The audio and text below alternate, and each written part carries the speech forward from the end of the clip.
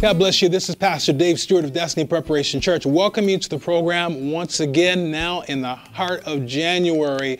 Oh my gosh, here we are in the winter time, but nevertheless, God is still good. We're huddling together, if you will, throughout the winter here in January for a very special time of prayer and consecration. And God has been heating us up. God has been meeting us. God is blessing, and you're invited to join us. We often always spend this time of year, this month, in preparation for the remainder of the year. We kind of give God this first month and expect for Him to really move us and show us what's going to happen in the next 11. I believe that, in order to really achieve something, you first have to have a plan. You have to have a strategy.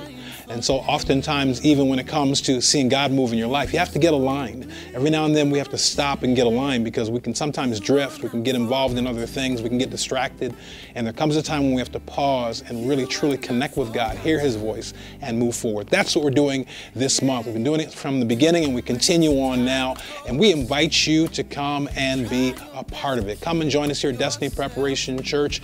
We have service taking place on Wednesdays as well as on Sundays. And a special service happening on Friday the 25th. That's next Friday. We're going to be here for a special prayer service. It's a culmination of the week. And it'll be taking place on next Friday, this coming Friday, at 7 p.m. You're invited to come and join us here at Destiny Preparation Church and get ready to just let go.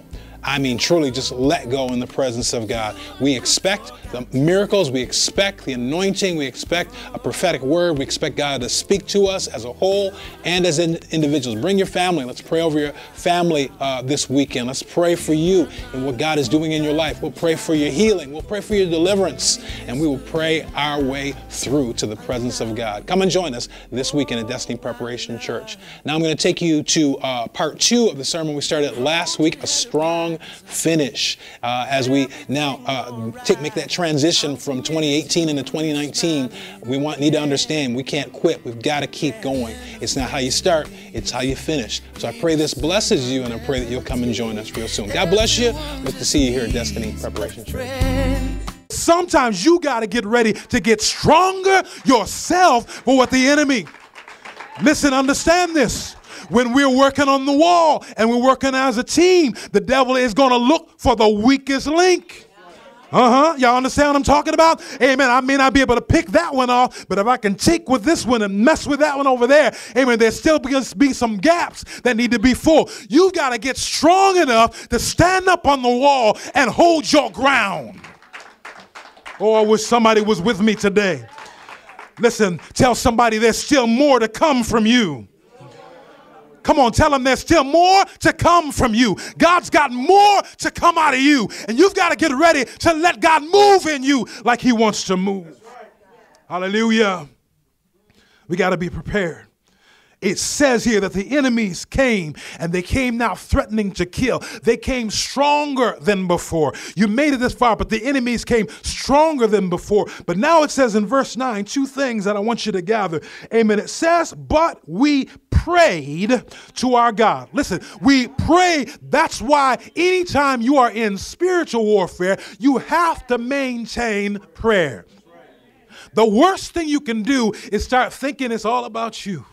Start getting too comfortable. Start thinking, oh, we made it now, and I don't have to worry about that as more. Listen, you better pray harder than you have ever prayed before. We need to hold it together. Like we need people joining together on Wednesday nights like never before. We need to be on the phone line on Saturday. Like we need to be here on Sunday morning. Somebody don't even have to tell you, amen, before service starts. In the name of Jesus, I plead the victory. I'm praying that God is going to come through. Somebody's going to need a word today. And Lord, I'm lifting you up, and I want to see God move in this place. We break the yoke of the enemy. We come against every vile spirit, and we lift up the name of Jesus. Somebody's got to get ready, amen, to pray like they never prayed before. Hallelujah. It said we prayed. Amen. We prayed. The enemy is coming against you. The enemy is doing all he's going to do. What's your response? I'm going to pray. The enemy starts lying. There's confusion coming up in the camp. People are trying to separate us, but you know what I'm going to do about it? I'm going to pray. It looks like we don't have the resources. It looks like we're coming to a halt. It looks like there are attacks coming in every way. What are you going to do about it? I'm going to pray. But I want you to grab the second part of this. It says, we prayed unto our God and guarded the city day and night. We're not just leaving it to God, because God put you here for something. God wants to use you. Amen. I'm not just putting them in your hands, God. I am lifting them up every day. I'm pleading the blood on them every day. I'm getting out my oil every day. Every time they think they're tired of me, I'm still praying for you. I'm still lifting you up. I'm still holding the blood stain. I'm still believing God's going to break the yokes. Amen. I'm praying for my children when they don't want to hear it. Amen. When they're tired of it, I'm getting the oil out and I'm anointing beds and doorposts and I'm anointing bathrooms and everywhere you sleep. I'm anointing pillows everywhere they place their head. I'm praying, amen, that God is going to do something. And I'm going to be on guard against the enemy. I'm not just waiting for God to do it. I'm still declaring it myself. It said they prayed and they went on guard.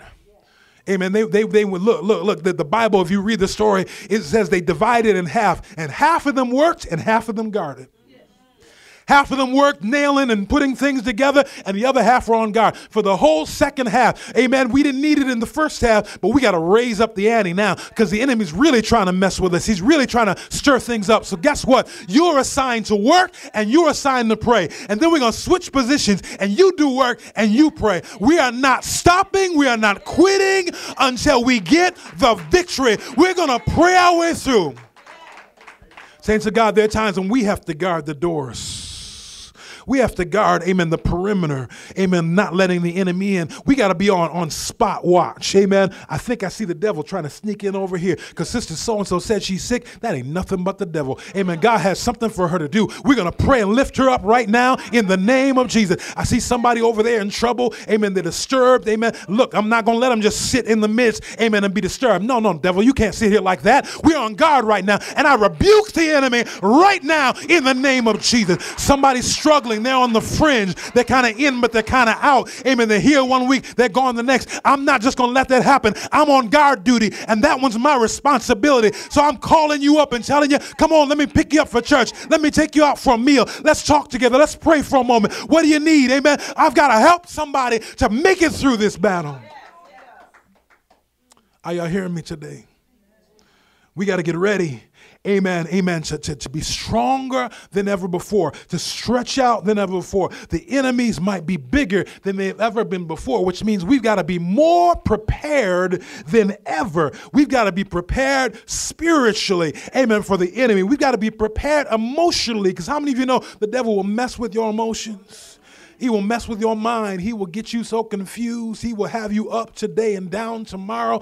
Amen. He'll have you mixed up, trying to figure out which way is up. Amen. Why am I doing this again? Who am I? I feel so lonely. Anybody been there? I'm so nobody but me. The devil puts you in depression. He puts you, amen, in suicidal watch. He'll put you in all kind of mess. You've got to be stronger than you've ever been before. You've got to be prepared more than you've ever been before. That's why I'm here to call you to notice, amen, that the devil may be coming against you, but you've got to see him for who he is. You got to be prepared. Tell somebody, be prepared. Tell them, don't get caught off guard, because the devil will try and mess with you. And he'll mess with you where you're vulnerable. He'll mess with you in your weak spot. He'll mess with you where he knows he can hurt you. He'll mess with you where he knows you get confused easily. He'll mess with you when the things that have worked in the past, trying to get you off guard. But you've got to stay on the wall. I came to declare to you today, it takes a strong finish. You can't get halfway there and then get tired and then, start giving up and letting go. You gotta pace that thing all the way through to the end. The Bible talks about running the race that's set before us. We run an endurance race. This thing isn't an overnight thing. It's not a one-day thing. Amen. We are running the race of life, and we have to be in it every day. We have to keep pacing through it until we get to where God is taking us. But I want you to understand, many times the hardest time is when you get close to the end. Any runners in here? Anybody know, amen, what it is to run an endurance race? The hardest times, you get into a zone during it, but if you run long enough, amen, the closer you get to the end, it just seems like you get to the end and you feel like you just don't have anything left. I know I just got a little bit left. I've gone this far. Amen. I've gone 25 miles and I only got one more left. I've gone 5 miles and I only got a half a mile left. I just got a little bit longer. I can almost see where the end of it is. And sometimes you feel, amen, just so tired. And even though the end is right there, you feel like quitting. Anybody know what I'm talking about? Amen. Well, I know I've gone along, but I'm not really thinking about, amen, where I've been through. All I'm thinking about is how much further it is to that end. And I don't know if I have enough to make it. Anybody ever felt like quitting? But I want you to understand it takes a strong finish. It takes a strong kick to get to the end. That last little bit requires that kick. You got to learn how to kick it up when you feel like you're about to give up and quit. Sometimes you just, doesn't even make sense to me, but I just got to start kicking those legs. The legs don't even feel like moving, but I just start pulling them out. I just start lifting up because that kick at the end causes you to change gears into another place. When you think you've got nothing left, that's when you got to pull that kick up, and you'll find, amen, when you thought you had nothing left, all of a sudden you find yourself pushing, amen, like you never imagined you could. There is still energy inside of you that you didn't conceive was there. There's still something inside of you left for the end of the journey. You've got to have a strong finish to get through what God is putting you through. Get through what the devil is trying to do to you. Amen. You cannot quit now. Tell somebody, you cannot quit now. Amen. You've come too far to, come on, somebody help me. Amen. You've come too far. Amen. To give up now. Amen. Instead of giving up, instead of quitting, it's time to start kicking. Tell somebody it's time to start kicking. You may not feel like it. You may in your mind think it's all over, but instead of falling down to the ground, just start that kick. Just start kicking out. Just start stretching out those legs. Like you may not think there's anything left, but you'll find that there's still some energy left to make it to the end. You've got to have a strong finish. You can't quit now. The devil's saying stop, but oh no, it's time for a strong finish. I'm not just dragging over the line. I'm going to kick my way over the line. I'm going to do in the last mile, amen, more than I did in the first 5, because down on the inside, there's still something to give me the strength to go forward. Tell somebody, strong finish. You need a strong finish. Tell somebody, don't quit. Come on, help me out. Tell somebody, don't quit. Tell them, start kicking. Tell them, start kicking. Tell them, start kicking. Don't quit, start kicking. Don't quit, start kicking. Kick through that trouble. Kick through that depression. Kick through that sorrow. Kick through those fears. Kick through those lies. Kick through the enemy's attacks. You start kicking. Tell somebody, start kicking. Hallelujah. Hallelujah. It's not over. Amen. It may look like it's a ways away, but God has strength for you to go through. God has something stored up inside of you that you don't even know that's there. You might think you're about ready to end it, but God says, keep kicking, keep kicking, keep kicking. Just stretch out on me. Let me show you what I've truly put inside of you. God has energy in you you don't even know. God has reserves in you you don't even know about. All you need to do is just start kicking. I don't know where it's coming from, but I'm going to start kicking. And when I start kicking, God will give you the strength to make it through the end. Tell somebody you need a strong finish. Tell them it's not over. It's not over. You've got to kick your way to the end. Well, I wish somebody would find somebody and just declare to them right now, you need to start kicking. Just tell 3 people right now, start kicking, start kicking, start kicking. Don't quit yet. Just start kicking, start kicking. Hallelujah. How y'all going to reach 3 people sitting down? Come on, get up and declare to somebody, start kicking right now. Start kicking. Start kicking. Don't quit yet. Start kicking. Because your victory is just a little bit of ways. Don't you give up. Don't you give up. Don't you give up. Just start kicking. When you feel like you should quit, start kicking. When you feel like it's all over, start kicking. Start declaring, the Lord is on my side. Get your kick going. Get your kick going. Get your kick going. Hallelujah. Hallelujah. I'm not going slower. I'm going faster. I'm not falling down. I'm rising up. I'm putting all I've got left in it. And God is going to supply everything that I need. You need a strong finish. You need a strong finish. I'm not just barely making it over the line. I'm coming hurling over that line. Hallelujah. You ever see one of those? You ever see one of those shows where they show the people and they're finishing the race and the people are coming up to the line and they think they're almost done and they slowing down and all of a sudden somebody comes from behind them, just kick him and runs right past them and gets to the line before they're in? Listen, you don't have time to just drag over. You need to start kicking, because when the devil tells you the race is over, God says it's not over. Just start kicking, because I'm going to give you what you need to make it through. Strong finish. Don't you just barely make it. Don't you even declare that. I thank God I barely made it over. I'm glad I made it just another day. Oh, God kept me another night. Come on. You better get to kicking. Hallelujah. I'm not just going to barely make it. I'm going to open up the windows. I'm going to shatter the gates. I'm coming through. Tell the devil I'm coming through. I'm coming through. You better watch out, because I'm coming through. Hallelujah. Hallelujah. I'm coming through. Hallelujah. Devil rises up his head against you and causes you to think, oh man, I don't know. I don't know how we're going to do this. I admire these people, because when the devil came up, amen, they had a great leader, because when everybody, you know how everybody gets scared and afraid and scrambled and I don't know what we're going to do. He said, look, I'm not coming down from the wall. I'm not stopping this work. Amen. Listen, you get all kind of reasons why you should quit. You get the reasons just keep on coming. Here's another reason why I should stop. Another reason I should give up. They just keep rolling in. But he said, look, regardless, I don't care. I don't care what they say. I don't care what they do. Listen, they said, if you read the rest of the story, they were trying to get him to come down. Then when they got ready to fight and they heard he was ready, they said, well, we can't hit him head on. So let's do that. Let's get him to come to us. And so they started sending letters to Nehemiah. Hey, we need you to come out and we want to talk to you about this. No, you just trying to come get me out there so you can get me alone. You trying to get me alone. Sometimes, no, I'm not alone. I've got people praying with me. I've got prayer warriors on my side. I'm not in this alone. Amen. We're praying together. We're pleading the blood together. Don't let the devil get you alone. Because that's when he messes with you at night. That's when he messes you, amen, while you're trying to sleep. That's when he messes with you and puts all kinds of thoughts in your mind. Don't let the devil get you alone.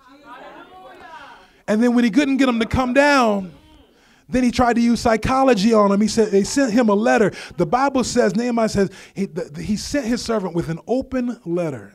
This is not private for you to go, so just go read. He sent an open letter. He wanted everybody to hear what was said. And he said that, we've heard that you are sending out a word that you are trying to finish these walls and you're going to become king. And that you have set up your own prophets that you've paid off inside the walls to declare, here comes the King of Jews. Now understand, they're under the leadership, under the authority of Babylon. And so there's no setting up your own kingdoms. And so they're saying these words out there, just like Trump. People are saying, I don't know who's saying it. People are saying that you're trying to be king. And you need to understand that if you don't do something about this is going to get back to the king in Babylon, and it's going to be a problem for you. So you ought to come out here and talk to us about this. They try to use psychology. Come on out here, because if you don't, this is going to be bad for you. And he heard the letter. He said, y'all know y'all lying, and I know you lying, and I'm not going for it. I am not coming down from this wall. Say what you want to say. Do what you're going to do. We're on guard because in case you show up, but we're not coming down and we're not stopping. Sometimes you have to have a hard, fixed mindset that I am not going to stop until it's finished. Half the wall is worth celebrating, but the wall ain't finished yet. Y'all understand what I'm saying? Making it to a certain point is a great achievement. But the wall's not finished yet. Not only is the work not done, but it also means that we're not safe yet. Because we're still vulnerable to the attacks of the enemy. You cannot quit halfway there. You have to keep going until the work is finished. And I'm here to declare to you that when you get into the next phase of the race, there may be bigger devils, bigger demons, but that doesn't mean that you quit. That means you got to get ready to fight on a whole nother level. That means your faith has to raise up to a whole nother level. That's why some of us are challenged and tasked. It's training ground. It's training before you enter into warfare. Because if you can't trust God with this, how are you going to trust him when the real devil shows up? You can't trust him in the house of God to surrender to him. How are you going to trust him when the devil faces you outside the house of God? If you can't believe God in his own house, how are you going to believe him when you get out in the streets? Amen? You've got to learn how to raise up to the next level of faithfulness and confidence and trust in God. Amen. So that you're ready to fight the battle that the enemy's going to bring, because he's going to bring it. He's bringing it because he does not want you to get away. He doesn't want you to escape. But you're going to have to be ready to fight. And you need to learn, amen, how to put that strong finish in there. Because there may be times when you're tired. Times when you just don't know if you can go any further. Yes. But understand that God has strength in you that you don't even know is there. God has resources lined up along the way. You ever see anybody running the marathon, and as they're running along, there's somebody on the side with some water over there, and you get down a little bit further, and somebody, there's resources along the way that they didn't even know were going to be there. God has resources lined up along the way. So every time you think you are just about out of energy, he knows the right time to replenish you, to feed back into you what you're going to need for the journey. But you need to understand, amen, the devil wants to destroy you. That's his desire. If he can't have you, he'll kill you. Anybody ever heard that before? There are some people that talk like that because that's the devil in them. If I can't have you, I'll kill you. That's the devil talking. And that's the way the devil treats you. If I can't have you, if you're not going to stay on my side, I will destroy you. I'll destroy your mind. I'll destroy your peace. I'll destroy your comfort. I will destroy everything. If I can't have you, that's why you got to be ready to fight the battle. It's not just going. It's not always just going to just happen overnight. The devil isn't just going to just let go of you after he's had you at a certain level. He's going to be trying to hang on to you. That's why we see so many people that come into the house of God. They come into church and they have a mindset. I want to be saved. I want to be right. I want to get changed. And it's 3 weeks. I always say 3 weeks. They come 3 weeks. Within 3 weeks, the devil will try and pull them right back out. Pull them right back to where they came. All of a sudden, hell starts breaking loose in the house. All of a sudden, things start messing up. Cars, relationships, friends, jobs start twisting and turning around because the devil does not want to let you go. So you cannot just release in a moment and think it's over. Because see what I'm talking about? The devil will try and throw you off from what God is trying to do in your life. That's exactly what I'm talking about right there. Just when you think you are ready, amen, to give in to God, the devil will bring any distraction he can. And he knows what you're vulnerable to. He knows what you're weak to. He knows where your gaps are in your wall. And he will come at those gaps at you to try and draw you off from where God is trying to take you to. But you got to finish this thing strong. You can't give up. You can't quit. Whatever it takes. Tell somebody whatever it takes. Whatever it takes, God. You can't always be like everybody else. Everybody else is getting along okay. We just come on 1 day a week. Maybe not you.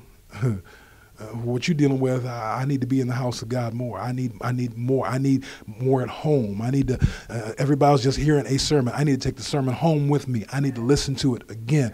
I need to hear what God is saying. I need to open up the word for myself. I need to reread this scripture. I need to understand what was being said here to me. You've got to be ready to go to your next level. When you're a child, you expect to be spoon-fed.